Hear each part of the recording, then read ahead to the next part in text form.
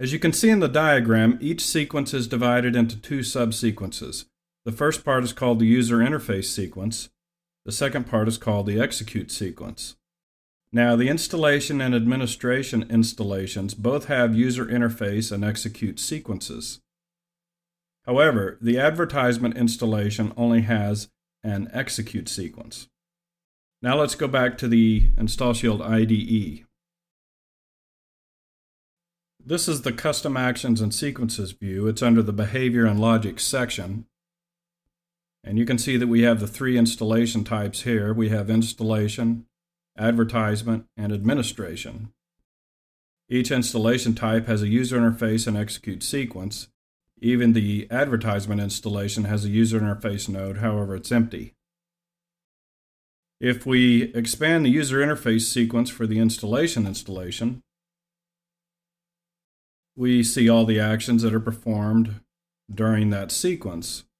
We can expand the execute sequence too and see all the actions that are performed there. Remember, here in the execute sequence,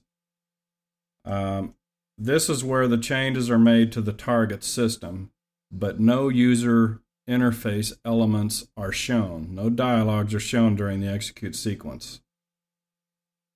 Now, when you do a silent installation, the Windows installer skips the user interface sequence. When you do a test installation, by going up here and clicking on the Test User Interface button, the Windows installer skips the execute sequence. So here you just see if the string of user interface elements, the sequence, is correct. You can go backward and forward in the dialogues and see that everything works the way it's supposed to. And in here we have a mixture of standard actions and custom actions. This is a standard action. See, it has like one of these, I forgot what they call these on movie sets, but anyway. This is a custom action. It has this little orange box graphic out to the side. So standard actions, custom actions. And you can see when I click on a standard action here that each action has three properties. The sequence number determines when the action will be executed in the sequence.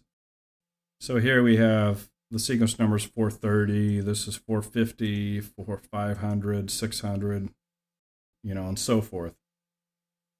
Now, the first three actions in the sequence have negative numbers, which means that they will be executed at the end of the installation. Actually, I should say that one of them will be executed depending on the return value of the installation. If you have a successful installation, this one will be displayed. If you stop the installation, this will be displayed. And if you have an error, you'll get this one. Now, actions are executed in numerical ascending order until execute action is encountered in the sequence down here. Now, the execute action will start the next phase of the installation, which is the execute sequence.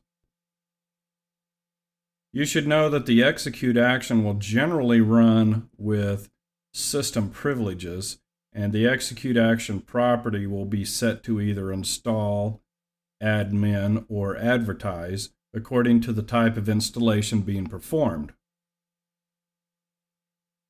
Also, the actions in the execute sequence are executed in ascending order of their sequence numbers until the install initialize action is encountered.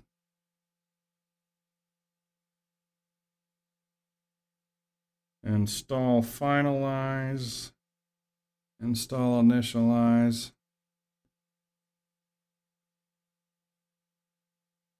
We'll see this in a minute. I forgot where it is. Here it is, install initialize, right here.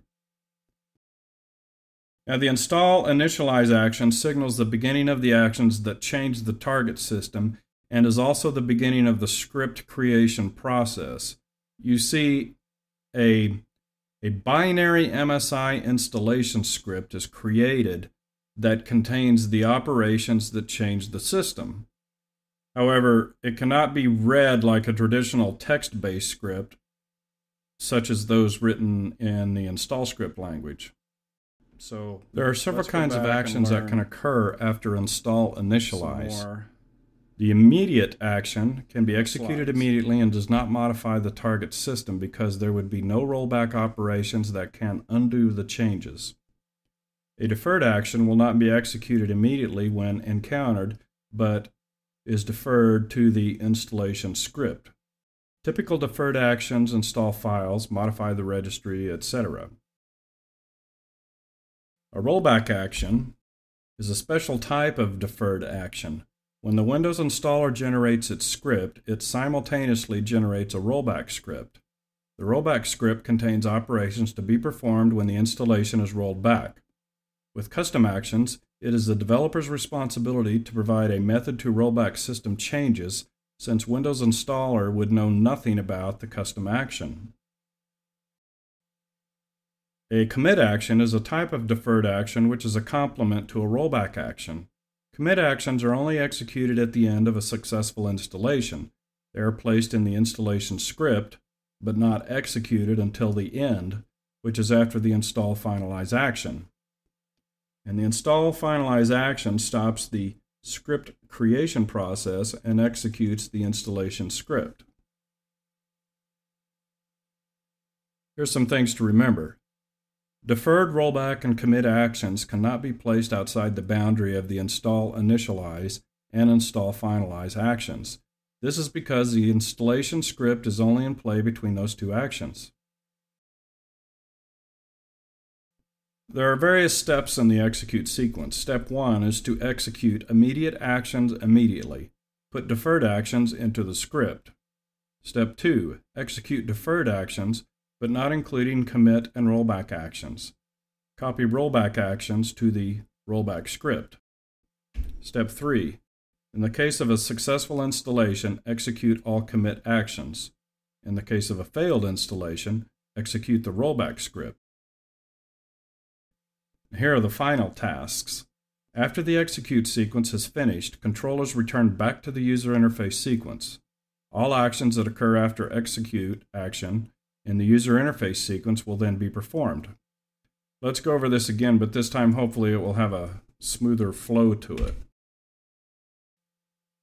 In the user interface sequence of the installation sequence, actions are executed that interrogate the target system. No changes are made to the target system. Actions are executed until execute action is encountered. In the execute sequence of the installation sequence, install initialize is executed and the script creation process is begun. Actions are executed that make changes to the target system. And install finalize is executed and the script process is ended. Control is then returned to the user interface sequence. Back in the user interface sequence of the installation sequence, all actions that occur after execute action are executed. Setup complete success is executed if the installation was successful. Setup interrupted is executed if the installation was interrupted. And setup complete error is executed if the installation generated an error. Let's move on to discuss how the user interface sequence can be changed in a basic MSI installation.